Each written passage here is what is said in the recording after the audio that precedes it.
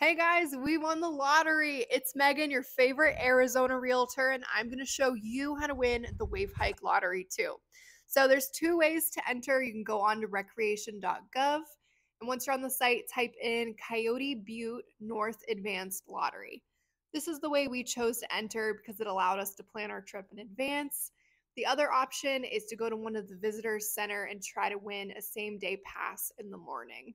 So if you win, you get the pass, you get to go, and if you don't get to go. So we chose to do it in advance, but when you win, you'll get one of these bright colored permits to take with you, and it's a 6-hour drive from Phoenix.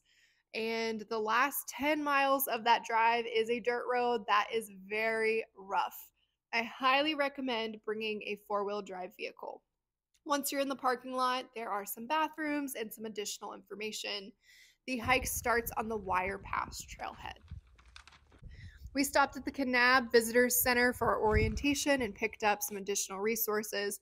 That guide with all the photos on it was our best friend. Make sure you have that. It has lots of photos to make sure you are staying on the right path and where you're supposed to be. Whitney is really good. He just has a great internal compass, so he's pretty good at that anyways. But me, on the other hand, not so much. But once you enter this part of the hike where there's a big sandy wash, anything beyond that is a permit required area.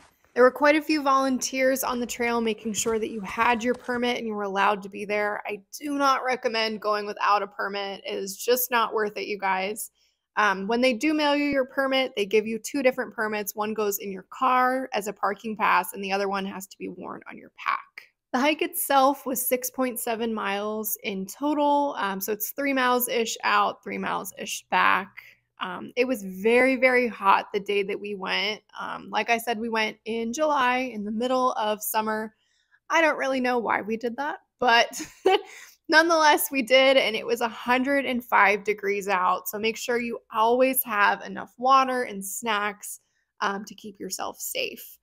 All right, and then 3 short miles later, we were there. And when I tell you that pictures and videos don't do this place justice, I mean, pictures and videos do not do it justice.